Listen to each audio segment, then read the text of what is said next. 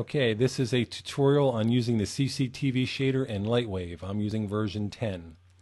What I have here in Modeler on layer number 4 is a simple object, just something that you can distinguish for 3 cameras to shoot, and then their outputs will be fed to the CCTV shader.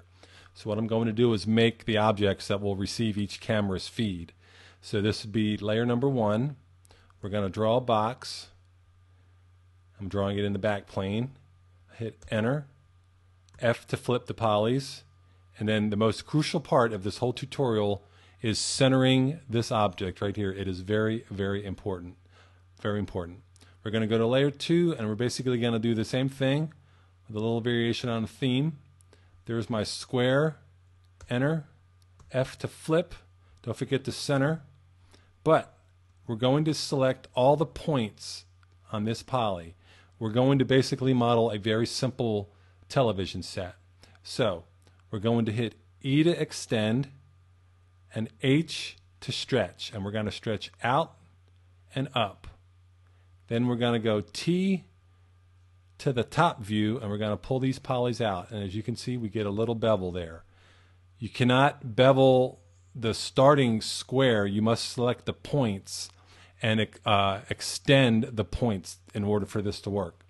So now we're going to hit E again to extend, H to stretch, and we're going to stretch out and up, and there's the little front face of the TV. Now we're going to extrude it back. We hit E to extend the points, T to move, and we just drag them straight back, and there is your very simple TV shaped object. Don't forget to center. Very, very important. We're going to go to layer 3. Here's one more version that we can project onto, just in case you ever wanted to do something like this. I don't know why you would, but I'm doing it because I can. So what I'm going to do is I'm going to draw a sketch, and if I bring up the numeric panel, I want to make sure I'm in face mode, and I'm just going to draw a curve, and I'm going to do it real close to the origin so you can see that the projection will get cropped off. And we'll hit F to flip, and there's my shape. So this also has to be centered, even though it's flat. It's not, doesn't have any depth to it. Make sure you center. Always, always center. So go back to layer 1, and we're going to select this polygon, and we're going to assign a surface. So we're going to hit Q, and we're going to assign CCTV1. We're going to go to layer 2. We're going to select the projection surface, Q, and we're going to hit CC layer CCTV2. We're going to go to layer 3, select the whole face, hit Q, and we're going to hit CCTV3, and we're done. And then layer 4 is the object.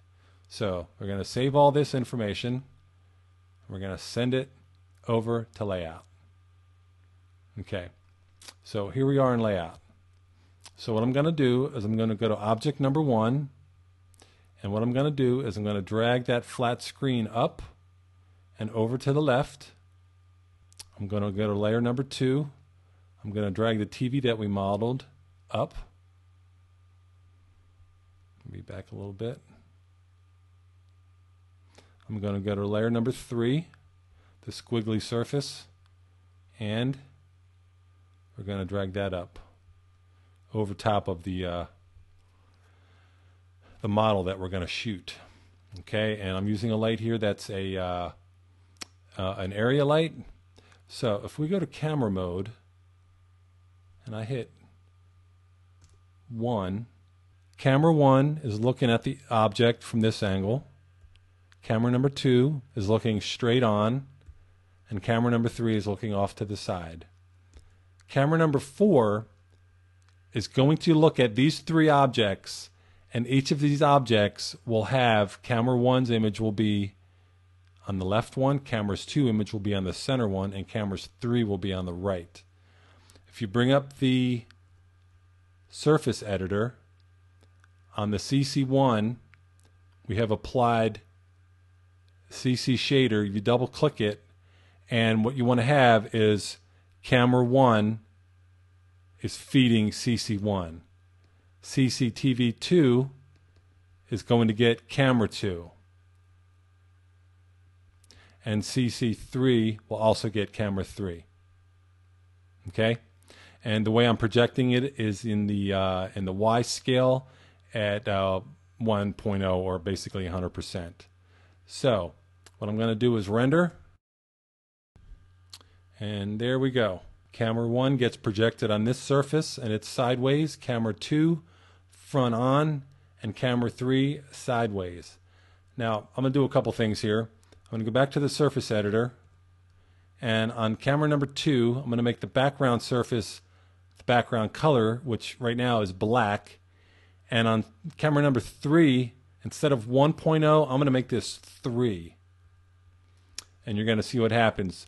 This middle box will have black behind it, and this squiggly shape, this will be zoomed in a little bit closer, so you'll be able to see. So let's do another quick render. And there we go. Background color on number 2. There's no anti-aliasing going on here, but number 3 has been enlarged. So here is the after, and here's the before and after. Before and after. So that about covers using CCTV. I finally figured it out. Want to tell everybody about it, so I hope it helps someone out there, and thanks for watching.